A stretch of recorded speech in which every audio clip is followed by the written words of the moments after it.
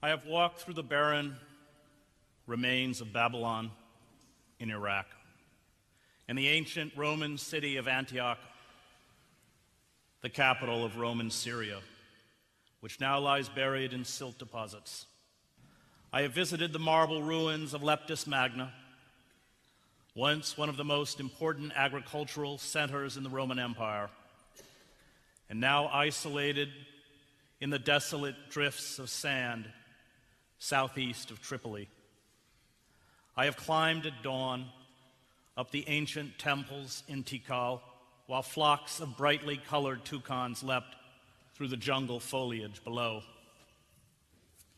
I have stood amid the remains of the ancient Egyptian city of Luxor along the Nile, looking at the statue of the great Egyptian pharaoh Ramses II lying broken on the ground, with Percy Shelley's poem Ozymandias running through my head. My name is Ozymandias, King of Kings. Look on my works, ye mighty, and despair. Nothing beside remains round the decay of that colossal wreck, boundless and bare. The lone and level sands stretch far away. Civilizations rise, decay, and die. Time, as the ancient Greeks argued, for individuals and for states, is cyclical.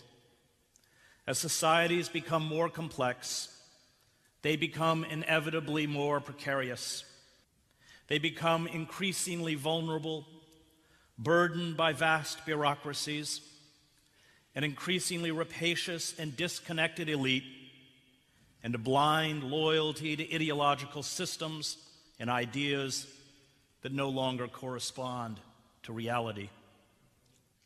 And as they begin to break down, there is a strange retreat by a frightened and confused population from reality, an inability to confront the fragility and impending collapse.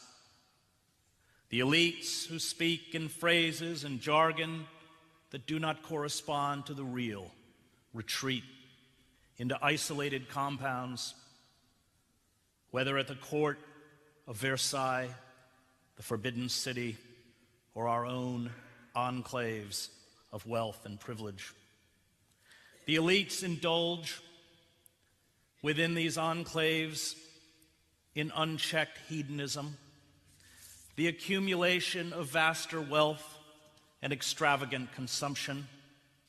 They shut themselves off from the suffering of the masses who are repressed to extract wealth upwards with greater and greater ferocity. Resources are ruthlessly and thoughtlessly depleted until they are exhausted or destroyed. And then the hollowed out edifice, which appeared unassailable and solid, collapses. The Roman and Sumerian empires fell this way. The Mayan elites, after cutting down their forests and polluting their streams with silt and acids, retreated like all dead empires back into primitivism. As food and water shortages expand across the globe, as mounting poverty and misery, including rising food costs, trigger street protests in the Middle East, Africa, and Europe, our elites are doing what all elites do. They launch more wars. They build grander monuments to themselves. They plunge their nations deeper into debt, and they take it out on the backs of the workers and the poor. The collapse of our global economy, which wiped out a staggering $40 trillion in wealth, was only the first jolt. Our elites, after destroying and dismantling our manufacturing base, sold massive quantities of fraudulent mortgage-backed securities to pension funds, small investors, banks, universities, state and foreign governments, and shareholders. And when the speculative game imploded, they looted the treasury, crying out that the nation had a deficit crisis And of course it does not. It has a revenue crisis. And began dismantling basic social services, making war on the last vestiges of our unions, slashing jobs, freezing wages, throwing some 6 million Americans out of their homes, and standing idly by as we created a permanent underclass of unemployed and underemployed, which now sees 1 in 6 American workers without jobs. The Mayan elite became, at the end, the anthropologist Robert Wright notes in A Short History of Progress, extremists or ultra-conservatives squeezing the last drops of profit from nature and humanity. This is how all civilizations, including our own, ossify and die. The signs of imminent death may be, to those who can break free from our electronic hallucinations, undeniable. Common sense may cry out for a radical, new response, but the race towards self-immolation only accelerates because of our intellectual and moral paralysis. As Sigmund Freud grasped, and beyond the pleasure principle and civilization and its discontents, human societies are as intoxicated and blinded by their own headlong rush toward death and destruction as they are by the search for erotic fulfillment. We live now in a nation where doctors destroy health, lawyers destroy justice, universities destroy knowledge, government destroys freedom, the press destroys information, religion destroys morals, and our banks destroy the economy.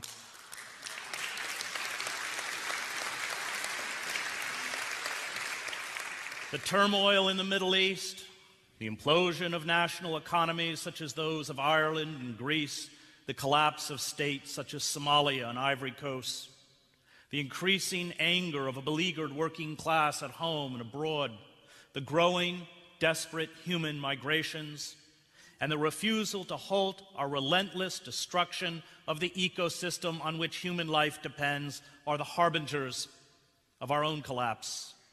They are the consequences of the idiocy of our elite and the folly of globalization. Protests and movements that are not built around a complete reconfiguration of American society, including a rapid dismantling of empire and the corporate state, can at best only forestall the inevitable. We will be saved only with the birth of a new and militant radicalism, one that defies all formal power structures, including the Democratic Party.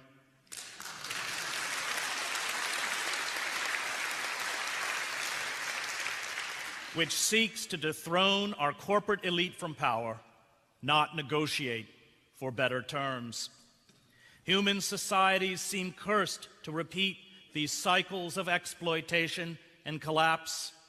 The greater the extent of the deterioration, the less these societies are able to comprehend what is happening to them. And the earth is littered with the physical remains of human folly, ignorance, and hubris. There is a dark intoxication with extinction. Although this moment appears to be the denouement of the whole sad show of settled, civilized life that began some 5,000 years ago. For there is nothing left this time on the planet to seize, and we are now spending down the last remnants of our natural capital, including our forests, fossil fuel, air, and water. This time, when we go down, it will be global. There will be no new lands to pillage, no new peoples to conquer and exploit. Technology, which has obliterated the constraints of time and space, has turned our global village into a global death trap. The fate of Easter Island will be writ large across the broad expanse of planet Earth. The failure of the liberal class, whose role in society is designed to prevent unchecked assault by centralized power, is discovering what happens when you tolerate the intolerant. Let hate speech pollute your airwaves. Let corporations pry up your courts and state and federal legislative bodies. Let the Christian religion be manipulated by charlatans to demonize Muslims, gays, intellectuals, discredit science, sanctify unfettered capitalism, and become a source of personal enrichment. Let unions wither under corporate assault. Let social services and public education be gutted and stripped of funding. Let Wall Street carry out fraud, deception, and plunder with impunity, and you roll out the welcome mat for fascism. The liberal class and much of the left has busied itself with the toothless pursuits of inclusiveness, multiculturalism, identity politics, and tolerance, a word Martin Luther King never used, and forgot about the primacy of justice. It naively sought to placate ideological and corporate forces bent on the destruction of the democratic state as well as the planet. The liberal class, like the misguided Democrats in the former Yugoslavia or the hapless aristocrats in the Weimar Republic, invited the wolf into the henhouse. It forgot that, as Karl Popper wrote in The Open Society and its enemies, if we extend unlimited tolerance even to those who are intolerant, if we are not prepared to defend a tolerant society against the onslaught of the intolerant, then the tolerant will be destroyed and tolerance with them. Financial regulation, largely put in place by the New Deal, not only protected us from the worst excesses of capitalism, but were the bulwarks that made democratic participation possible. Workers in this country fought long and hard for their rights. They suffered brutal beatings, mass expulsions from company housing and jobs, endured crippling strikes, targeted assassinations of union leaders, and armed battles with hired gun thugs and state militias. The Rockefellers, the Mellons, the Carnegies, and the Morgans, the Koch brothers, Industries, Goldman Sachs, and Walmart of their day never gave a damn about workers. All they cared about was profit. The 8-hour workday, the minimum wage, Social Security, pensions, job safety, paid vacations, retirement benefits, and health insurance were achieved because hundreds of thousands of workers physically fought a system of capitalist exploitation. They rallied around radicals such as Mother Jones, United Mine Workers President John L. Lewis, and Big Bill Haywood and his Wobblies, as well as the socialist presidential candidate Eugene V. Debs. They had no illusion that the bosses were their friends, much less celebrities, to be admired and emulated. It is they who made possible our middle class and opened up our democracy. The elite fought back viciously. Federal marshals, state militias, sheriff's deputies, and at times army troops, along with the courts and legislative bodies, were used to crush and stymie worker revolts. Striking sugarcane workers were gunned down in Louisiana in 1887. Steel workers were shot to death in 1892 in Homestead, Pennsylvania.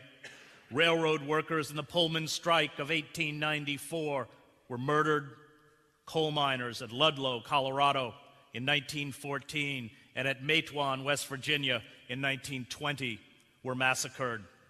Our freedoms and rights were paid for with the blood of ordinary men and women. American democracy arose because those consciously locked out of the system put their bodies on the line and demanded justice. The exclusion of the poor and the working class from the systems of power in this country was, after all, deliberate.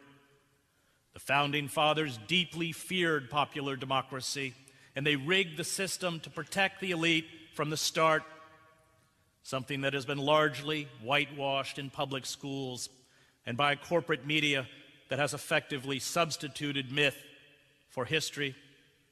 Europe's poor, fleeing to America from squalid slums and workhouses in the 17th and 18th centuries, were viewed by the elite as commodities to exploit. Slaves, Native Americans, indentured servants, women, and men without property were not represented at the constitutional conventions. And American history, as Howard Zinn pointed out in The People's History of the United States, has been one long fight by the marginalized and the disenfranchised for dignity and freedom. Those who fought this battle understood the innate cruelty of capitalism. When you sell your product, you retain your person, said a tract published in the 1880s during the Lowell, Massachusetts mill strikes. But when you sell your labor, you sell yourself, losing the rights of free men and becoming vassals of mammoth establishments, of a moneyed aristocracy that threatens annihilation to anyone who questions their right to enslave and oppress. Those who work in the mills ought to own them, not have the status of machines ruled by private despots who are entrenching monarchic principles on democratic soil as they drive downwards freedom and rights, civilization, health, morals, and intellectuality in the new commercial feudalism. As Noam Chomsky points out, the sentiment expressed by the Lowell mill workers predated Marxism. It points to a time in American history 150 years ago when working for wages was a form of chattel slavery. The slogan of the Republican Party, the banner under which Northern workers went to fight in the Civil War, was, "We're against chattel slavery and wage slavery. Free people did not rent themselves to others. Freedom means not taking orders from others." It took a long time, Chomsky points out, to drive into people's heads the idea that it is legitimate to rent yourself. And once that was accomplished, we began to internalize oppression. We chatter about something called the American dream. And now that the oligarchic elite have regained control of all of the levers of power, that dream is being exposed as a cruel hoax, and we are being shoved back into the cage. Slick public relations campaigns, the collapse of public education, nearly a third of the country is illiterate or semi-literate, the rise of amoral politicians such as Bill Clinton and Barack Obama, who pose as liberals while selling their souls and betraying basic liberal and democratic principles for corporate money, have left us largely defenseless. The last vestiges of unionized workers in the public sector are reduced to protesting in states like Wisconsin for collective bargaining, in short, the right to ask employers for fair working conditions.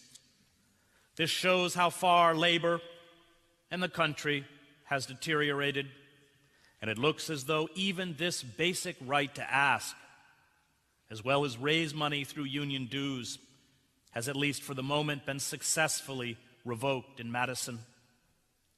The Democratic Party and the remnants of organized labor steered passions in Wisconsin away from a general strike where workers should have gone, to tepid attempts to recall legislators. The public debate, meanwhile, dominated by corporate controls systems of information, ignores the steady impoverishment of the working class, and absence of legal and regulatory mechanisms to prevent our reconfiguration into a neo-feudal society. The airwaves are saturated with good-looking and charming corporate apologists. They ask us why public sector employees have benefits sneeringly called entitlements, while non-unionized working and middle-class people are denied. And the argument is ingenious. It pits desperate worker against desperate worker in a mad scramble for scraps. It is, of course, the wrong question. Why, we should ask, don't working men and women have health insurance, pension plans, job protection, and living wages?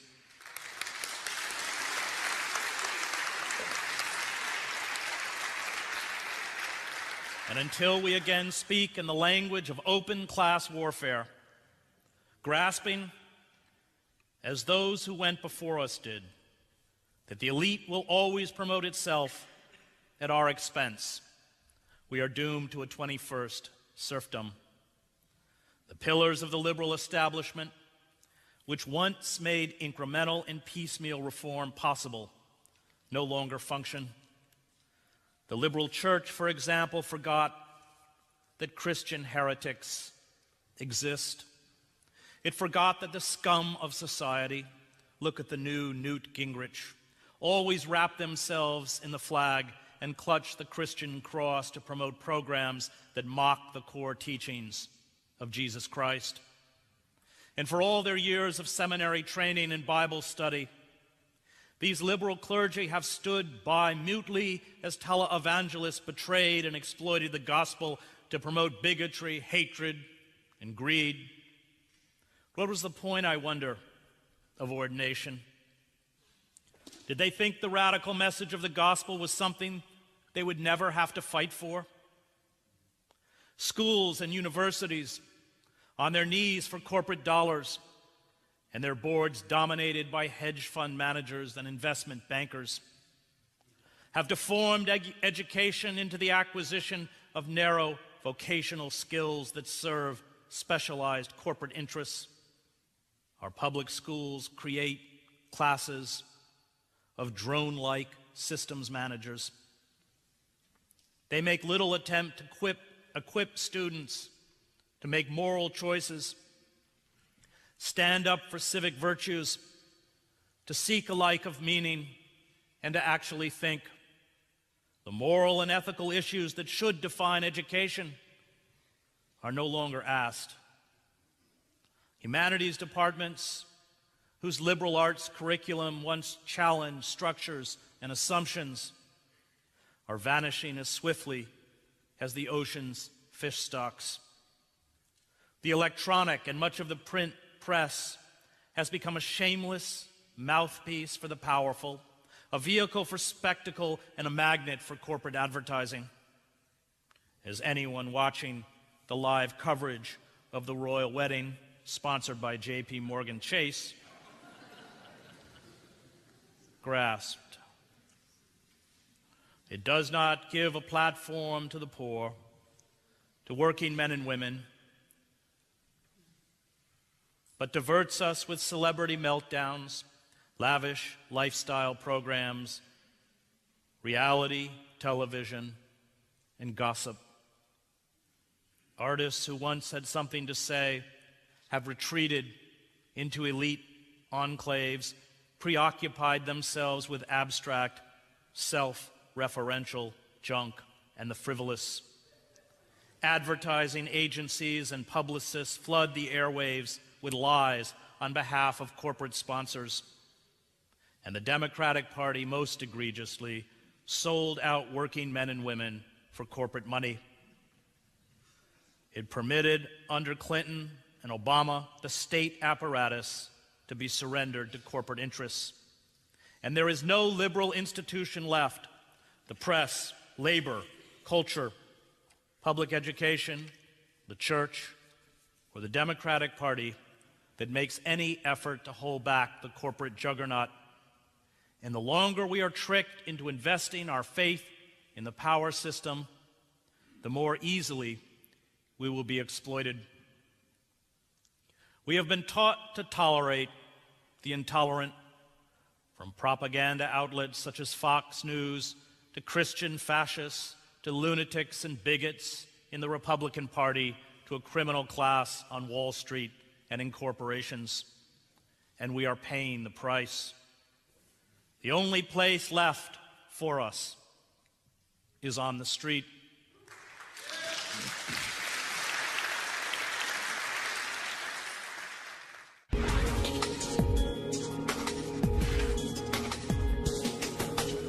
Thank you. We must occupy state and federal offices. We must foment general strikes. We must be willing to accept the discomfort of arrest and jail.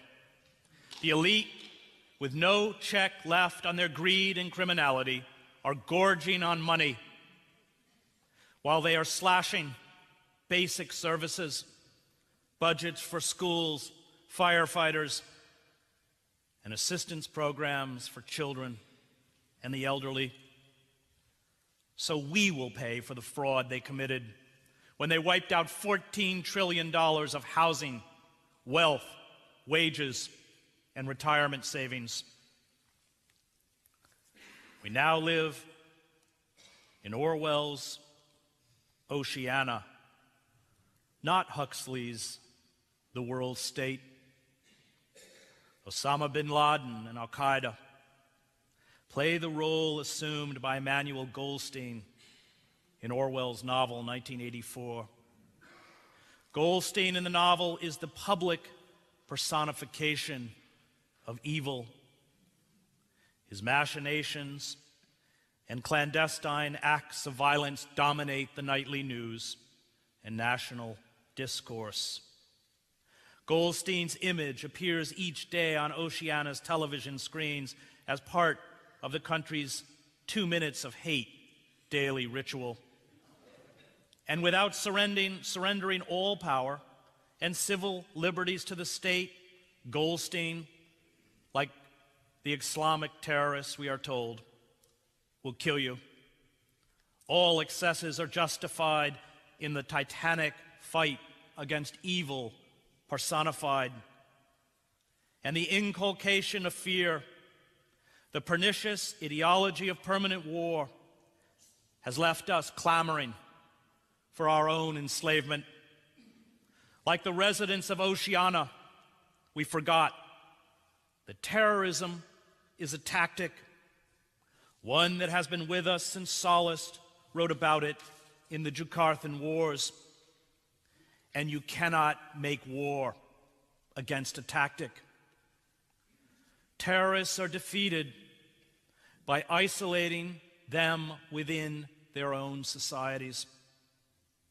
And after 9/11, we had garnered the empathy of not only the world, but the Muslim world, where I was reporting at the time for the New York Times.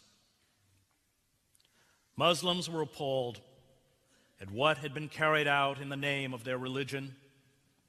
Sheikh Tantawi, the chief Islamic authority in the Sunni Muslim world, denounced the attacks of 9/11 as a crime against humanity, which they were, and Osama bin Laden as a fraud, someone who had no religious training or authority to issue religious edicts or fatwas. And if we had had the courage to be vulnerable, to build on this empathy, rather than dropping iron fragmentation bombs all over the Middle East, we would be far safer and more secure today.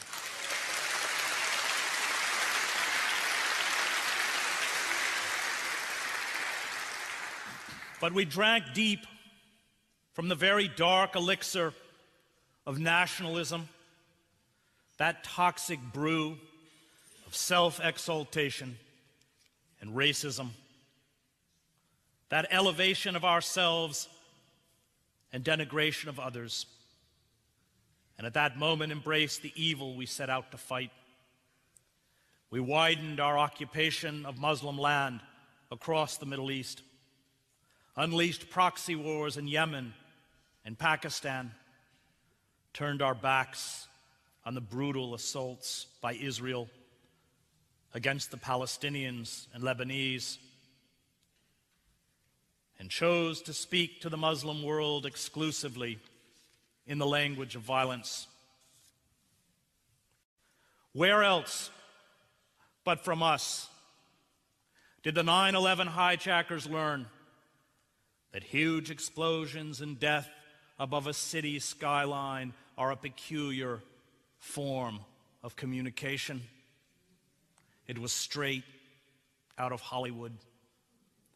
And this is the way we have spoken to the rest of the world for decades.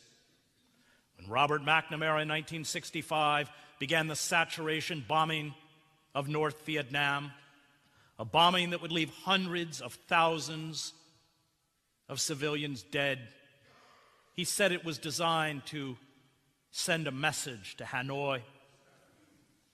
Osama bin Laden and Al-Qaeda learned to speak the language we taught them. And the death spiral of violence that we have embraced is one where, as Nietzsche understood, we are doomed to pit our monsters against their monsters. Terrorism against us will not end until the state terrorism we practice on Muslim land ends. We began this cycle of hate, and only we can end it.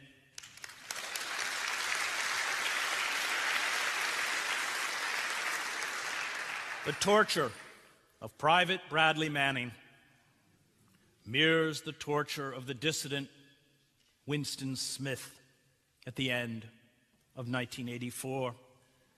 Manning, held as a maximum custody detainee, spends 23 hours of every 24 hours alone. He is denied exercise. He cannot have a pillow or sheets for his bed. Army doctors have been plying him with antidepressants. The cruder forms of torture practiced by the Gestapo have been refined by our Orwellian techniques, many developed by government psychologists to psychologically destroy human beings. We break souls as well as bodies. It is more effective. And by breaking dissidents like Manning, who expose the war crimes we are committing in Iraq, Afghanistan, and Pakistan, it sends a message to all who contemplate defying state power. We can all end up in Orwell's dreaded Room 101. We can all be made compliant and harmless.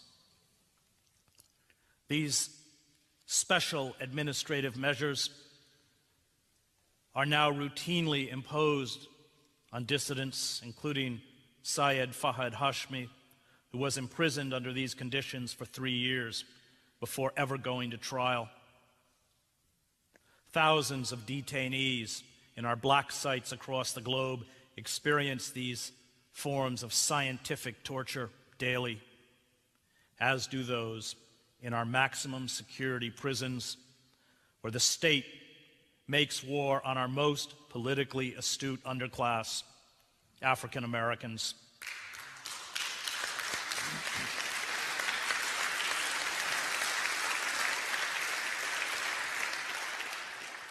We once had Huxley's world state, with its easy credit, consumerism, and mass-produced junk. But that was only a temporary diversion, as we were cleverly stripped of personal and political power. Now that the credit has dried up, the mass-produced goods are no longer cheap, and our ability to make a decent standard of living has gone. We get Orwell's naked iron fist. The noose is tightening. The era of amusement is being replaced by the era of repression. Tens of millions of citizens have their emails, phone records, all communication turned over to the government. We are the most monitored and spied on citizenry in human history. Our daily routines are caught on dozens of security cameras. Our proclivities and habits are recorded on the internet. Our profiles are electronically generated. Our bodies are patted down at airports and filmed by scanners. And public service announcements, car inspection stickers, and public transportation posters constantly urge us to report suspicious activity. Public space has been privatized by corporations who use security systems to prevent public expressions of discontent and remind us that we are nothing more than their consumers. The enemy, we are told, is everywhere. Those who do not comply with the security dictates of the war on terror, a war which, as Orwell noted, is endless, are silenced. The draconian security measures used to cripple protests at the G20 gatherings in Pittsburgh and Toronto were wildly disproportionate for the level of street activity.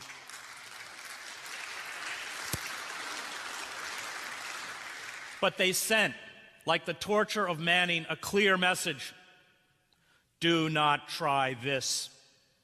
The FBI's targeting of anti-war and Palestinian activists, which saw agents raid homes in Minneapolis and Chicago, is a harbinger of what is to come for all who dare to defy the state's official newspeak.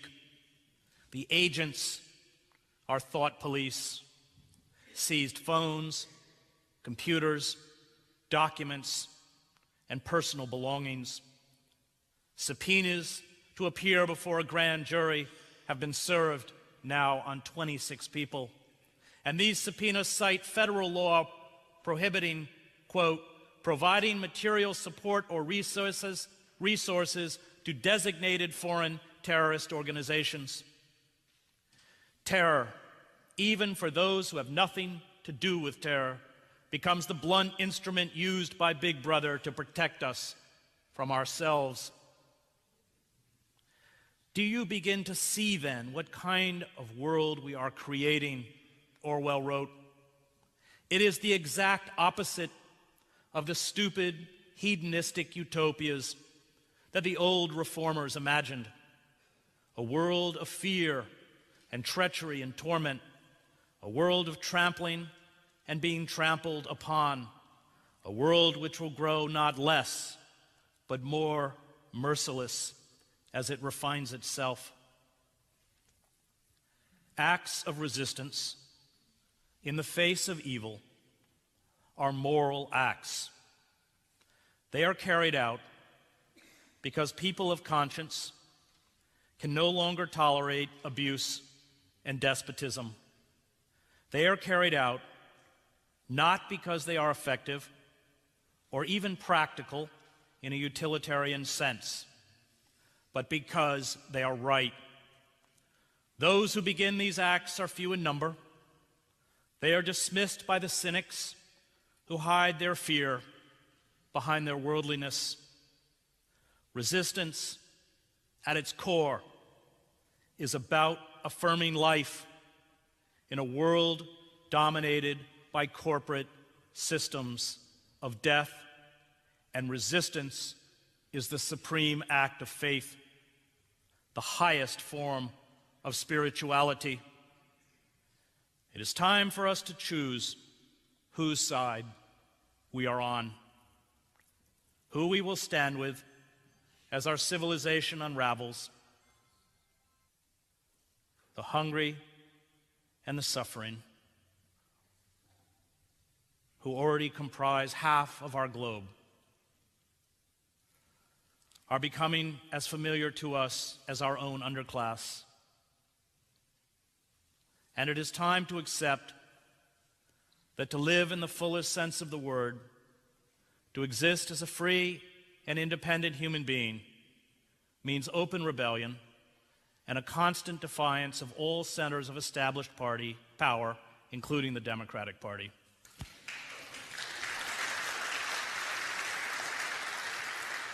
Cast your whole vote, not a strip of paper merely, but your whole influence, Thoreau wrote in Civil Disobedience, after going to jail for refusing to pay his taxes during the Mexican-American War. A minority is powerless when it conforms to the majority. It is not even a minority then, but is irresistible when it clogs by its whole weight. Those who recognize the injustice of the wars in Iraq and Afghanistan, who concede that these wars are not only a violation of international law, but under post-Nuremberg laws defined as criminal wars of aggression, yet continue to support politicians, including Barack Obama, who fund and advance these wars, have forfeited their rights as citizens. By allowing the status quo to go unchallenged from Wall Street to Baghdad, they become agents of injustice. To do nothing is to do something. And those who profess a love of democracy and justice, but who continue to cooperate with these established power structures, practice a false morality. They vent against war and the corporate state, but do not actually resist. They take refuge in the conception of themselves as practical men and women, as realists, as moderates. They stand on what they insist is the middle ground without realizing that the middle ground has shifted under us, and the old paradigm of left and right, liberal and conservative, is meaningless in a world where, to quote Immanuel Kant, all of our structures of power have embraced a radical evil. This timidity, this failure to act, is the worst form of moral cowardice. It cripples and destroys us. When Dante enters the city of woes in the Inferno, he hears the cries of those whose lives earned neither honor nor bad fame, those rejected by heaven and hell, those who dedicated their lives solely to the pursuit of happiness. And these are all the good people, the ones who never made a fuss, who fill their lives with vain and often empty pursuits, harmless, no doubt, to amuse themselves, who never took a stand for anything, never risked anything, who went along. They never looked too hard at their lives, never felt the need to look, never wanted to look. As long as we remain paralyzed by fear, and fear of the other is the only thing Obama and the Democratic Party intends now to offer us, we will continue to be disempowered and impoverished. To resist while there is still time has become a moral imperative. It must be carried out, not because it will or won't work. I'm not naive enough to promise you that it will, but because it is right. We cannot use the word hope if we do not actively resist, if we are not willing to make hope visible. Courage, as Aristotle wrote, is the highest of human virtues, because without it, we are unlikely to practice any other virtue. And once we find this courage, we find freedom. Camus argued that we are separated from each other. Our lives, he wrote, are meaningless. We cannot finally influence fate. We will all die. Our individual being will be obliterated. And yet, Camus wrote, one of the only coherent philosophical positions is revolt. It is a constant confrontation between man and his obscurity. It is not an aspiration, for it is devoid of hope. That revolt is the certainty of a crushing fate without the resignation that ought to accompany it. A living man can be enslaved and reduced to the historic condition of an object, Camus warned. But if he dies in refusing to be enslaved, He reaffirms the existence of another kind of human nature which refuses to be classified as an object. The rebel for Camus always stands with the oppressed, the unemployed, the sick, the homeless, the one of 4 children in this country who depend on food stamps to eat, the Palestinians in Gaza, the frightened families in Iraq and Afghanistan, the disappeared who are held in our global black sites, the legions of poor in our inner cities and depressed rural communities, undocumented workers, those in our prison system. To stand with them does not permit us to collaborate with institutions such as the Democrats, who mouth the words of justice while carrying out acts of oppression. It means open and direct defiance and often very lonely acts of revolt. The power structure and its liberal apologists dismiss the rebel as counterproductive. They condemn the rebel for refusing to compromise on justice. The elites and their apologists call for calm and patience. They use the hypocritical language of tolerance, compromise, generosity, and compassion to argue that the only alternative is to work and accept systems of power that long ago abandoned these virtues. The rebel, however, is beholden to a moral commitment that makes it impossible to stand with the power elite. The rebel refuses to be bought off with foundation grants, invitations to the White House, television appearances, book contracts, academic appointments, or empty rhetoric. The rebel is not concerned with self-promotion or a career or public opinion. The rebel knows that, as Augustine wrote, hope has 2 beautiful daughters, anger and courage. Anger at the way things are, and courage to see that they do not remain the way they are. The rebel is aware that virtue in the wider society is not rewarded. The act of rebellion defines itself. And in these acts of rebellion, especially when they are carried out against monolithic forces of power, we see human majesty. You do not become a dissident just because you decide one day to take up this most unusual career, Václav Havel said when he battled the communist regime in Czechoslovakia. You are thrown into it by your personal sense of responsibility, combined with a complex set of external circumstances. You are cast out of the existing structures and placed in a position of conflict with them. It begins as an attempt to do your work well and ends with being branded an enemy of the state. The dissident does not operate in the realm of genuine power at all. He is not seeking power.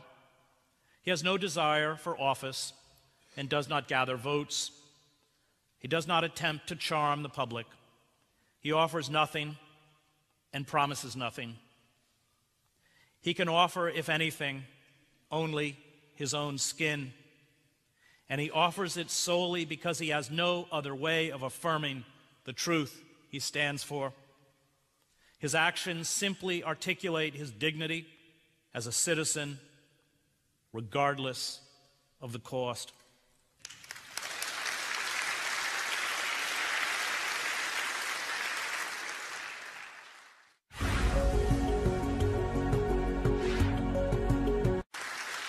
The capacity to exercise moral autonomy, the capacity to refuse to cooperate, offers us the only route left to personal freedom and a life with meaning. Rebellion is its own justification, and those of us who come out of the religious left have no quarrel with Camus. Camus is right about the absurdity of existence, right about finding worth in acts of rebellion rather than some bizarre dream of an afterlife, or Sunday school fantasy that God rewards the just and the good. O my soul, the ancient Greek poet Pindar wrote, do not aspire to immortal life, but exhaust the limits of the possible.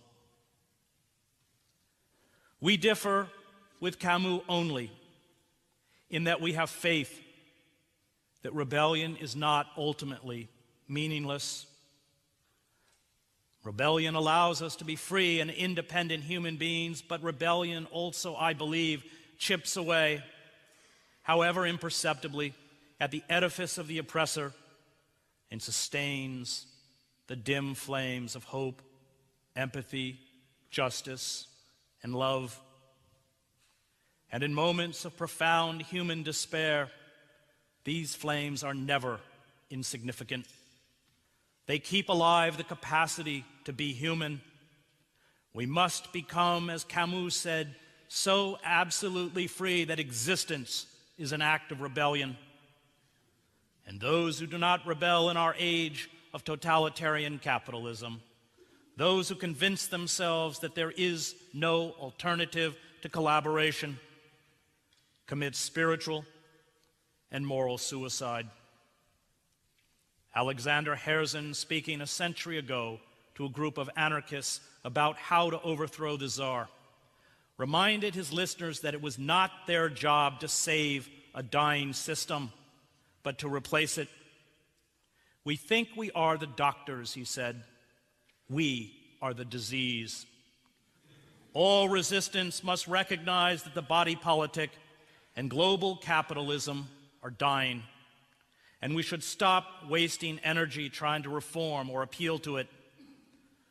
This does not mean the end of resistance, but it does mean very different forms of resistance. It means turning our energies towards building sustainable communities to weather the coming crisis, since we will be unable to survive and resist without a cooperative effort.